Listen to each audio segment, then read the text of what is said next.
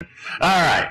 Our next presenter is a gentleman, Al Lynch, who's manager of waste reduction for the North Shore Recycling Program in North Vancouver, British Columbia.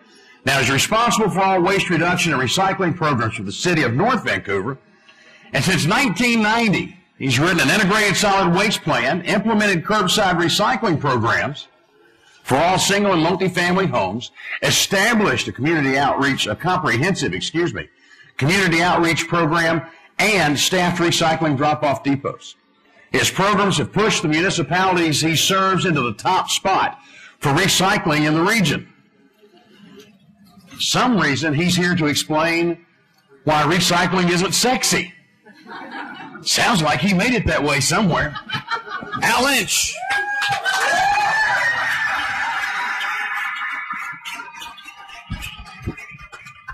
Thanks, Joe.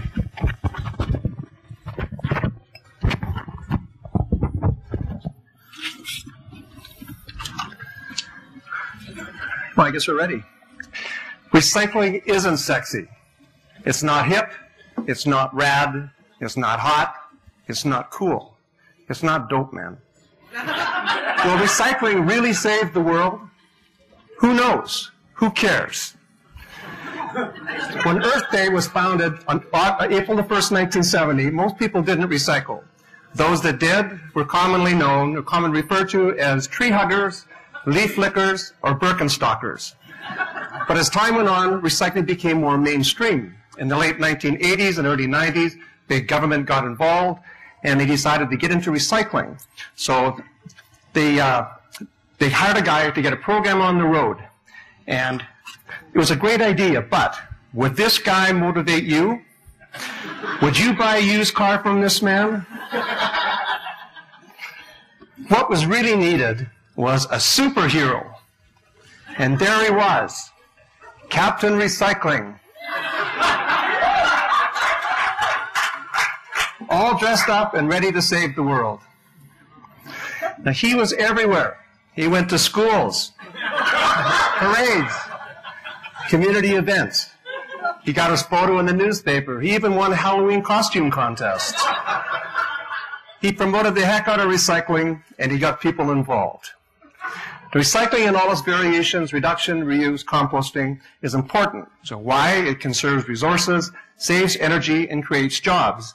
And it can even save money. Now, recycling can make a big difference. Do you know that more than 75% of our waste at home can be recycled or composted? We just need to figure out the best way to do it.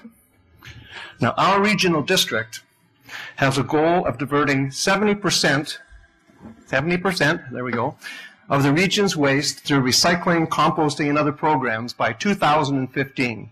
Now, we're going to get there because we're at 55% now, and with organics, we'll get there sooner than we think.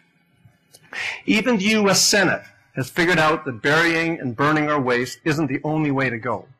They have introduced a recycling resolution that talks about how recycling saves energy, creates and sustains well-paying jobs, and stimulates the economy.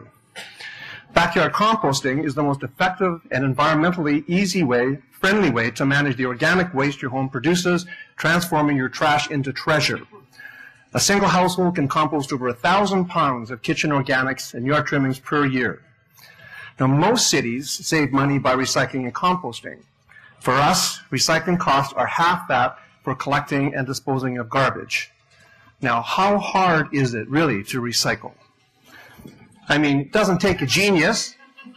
You separate the paper, the bottles, the cans, the food scraps, the yard trimmings. No sweat. I mean, tell you, you know what? Even a rocket scientist can figure that out. How many of you knew that John was a rocket scientist as well as an engineer? Not too many, I don't think. But John knows how to recycle.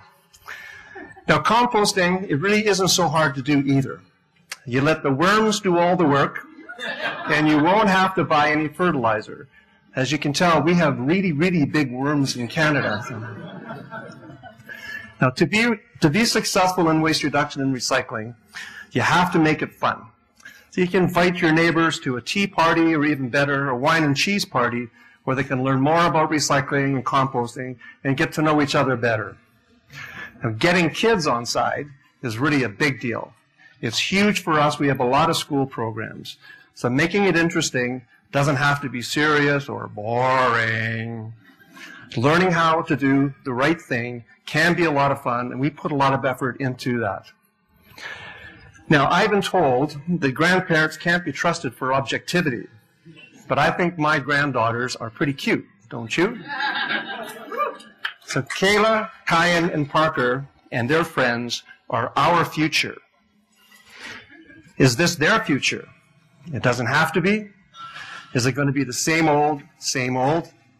I sure hope not. So what are we going to do to make sure it isn't? So where is your Captain Recycling?